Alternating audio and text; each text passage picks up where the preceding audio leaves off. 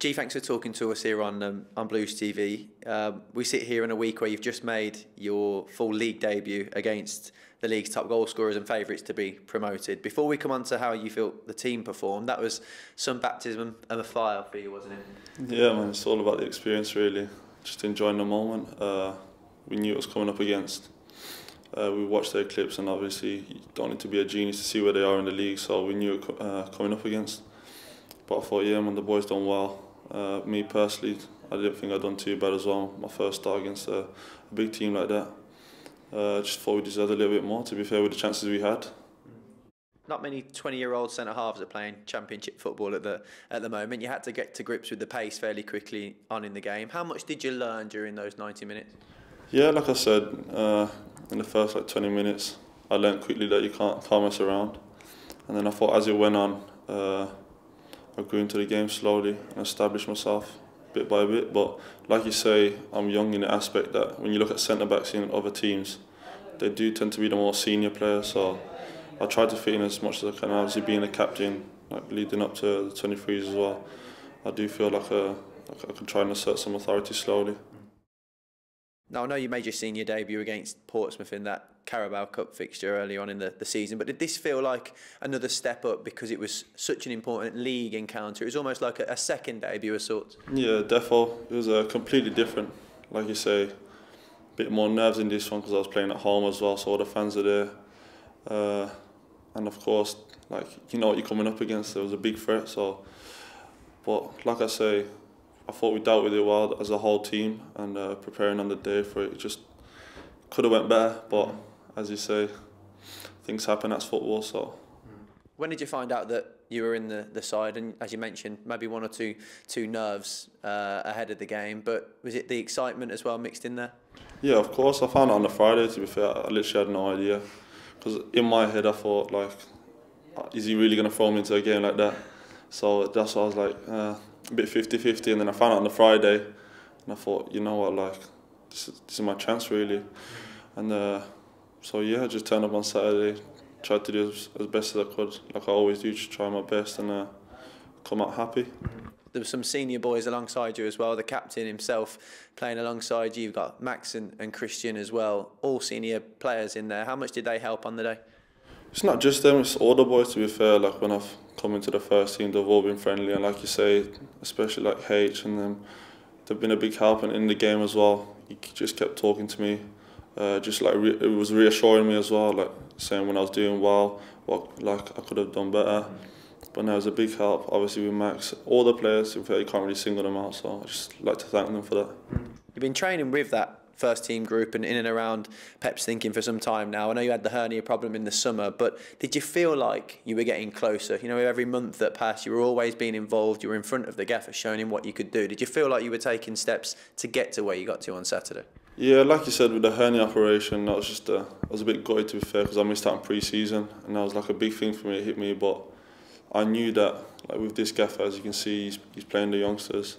If I work hard, I'm going to slowly make it up there. And my performances with the 23s, and then when I was training with them, not every day, but 2-3 times a week, I was kind of showing them what I could do.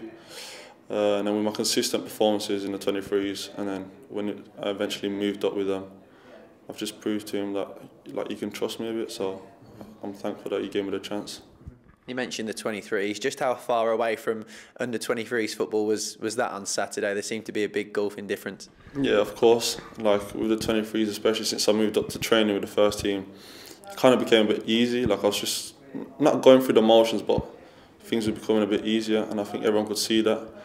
But like you say, it's what all the players get paid the big bucks for in the top league. So especially then, like you say, they bought off Charlie Austin off the bench and then score 2 and wins you the game. That's the type of players you're coming up against now. So this is all a good learning curve. Everyone who makes that step up to first team cites the pace and just the speed and the tempo of the game as the main difference. Did you find that relatively early on in the game? Yeah, of course. Because obviously it was a bit of a messy game, to be fair. It wasn't really people were playing quickly on the floor, but with the strikers' movements, and obviously playing against men, everyone's going to be bigger, stronger, faster, so you have to deal with that quickly. So I kind of learnt my lessons quicker. than I would normally, and I thought I'd go into the game, like you said. Looking ahead and away from that West Bromwich Albion game, it's Hull City on Saturday, another trip on the road. Is the hope that we go there, and as this group has all season, in that you show no fear no matter who the opposition is, whether it be a West Bromwich Albion, a free scoring side, or you go on the road to Hull City, there's a real belief that you can go and get 3 points? Yeah, every game is just as important as any other one. There's not one that's more important, but like I say, with the performance, I think we showed on Saturday, the fight that the whole team showed. I don't see why we can't go now for the rest of the season and build a consistent performance in every game. We look to win, home or away. We've got to stamp down our authority. I think now we've obviously implied this new footballing style of play. So I think just taking it step by step really. And I think now the team's starting to gel a bit. Obviously with a few injuries that kind of knocked it off balance, but we've got to get back to where we left at really, and try to get back up the table again. You talk about the style of play now, and I think one of the characteristics of this season and this Pep Clotet side is the faith that he's shown in young players. When you look at Jude becoming a regular, a big breakthrough season for him, Odin Bailey making an impact as well. I know you're good friends with both of those, but it must be encouraging for you to know as a 20-year-old defender that if you're good enough, you're old enough in the eyes of the man that matters in the manager. Yeah, it's extra motivation. Like you say, you look at Jude, he's 16. You don't need to look can't even look in England, you look in the whole world. He's a 16-year-old playing in a top league like that, and performing on a consistent basis as well. He's become one of the main players, established players. So when you look up to that, and then you see Odin Bailey obviously coming on against Middlesbrough, grabbing the 3 points, kind of motivates you, and you think, yeah, I want to do that next. So I'm just happy for them as well. Do you know what I mean? But got to slowly get there as well. So. But that seems to be the theme among all the boys, whether it's Jude making his debut, scoring at Charlton, Odin scoring that late winner. I know you've been inundated with messages after Saturday as well. Everyone at the club, players that you've played with at 23s level, coaching staff, people associated with the club are genuinely pleased to see young players. It must be a fantastic environment. It must spur you on to want to continue that progression. Yeah, I've said this before in my previous interviews. Obviously we went on that youth cup run, and then with the 23s in the final, there's a good vibe around the place, and everyone feels confident in each other. And so when someone gets up there, everyone's happy. Obviously the 23s boys, they all come to the game to watch. So it was good. Just happy. Everyone's happy. Tell us about your route into the club. I know you've mentioned it in seasons gone by when you've signed contracts, but I think it's a fantastic example for young players who perhaps don't get accepted at the first or even the second time of trying to have that perseverance, and you're a fantastic example of that. Yeah, so like I've said before, I had 2 previous trials and I wasn't accepted, and then come the 3rd time. But the lesson I kind of got from that was just working harder. Show to them that you can improve every time. Improvement's the main thing. If you don't improve, then you ain't getting nowhere in life, really.